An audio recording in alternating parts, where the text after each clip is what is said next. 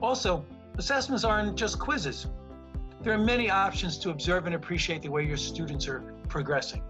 So the Museum and Me project, the big end project in this curriculum, is designed to allow students to chart their own exploration of identity, where they will be prompted to turn their evolving, private thoughts into a well-organized, synthesized bit of learning.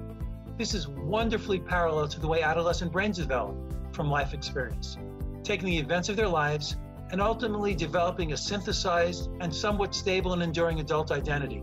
We can think of their project as one of the first outgrowths of their development of an adult identity, something that's going to stick with them through their life. If you're having students keep journals, those journals can definitely reflect different changes over time. And as a teacher, you can go into those journals if students are sharing them with you and just ask questions.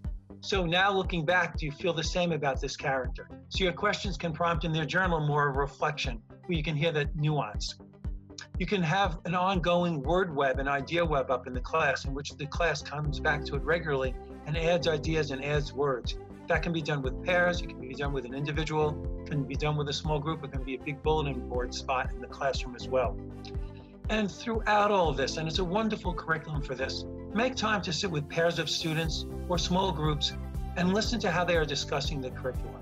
You'll be able to step away with your notes and be able to say, wow, I hadn't heard that sort of language before.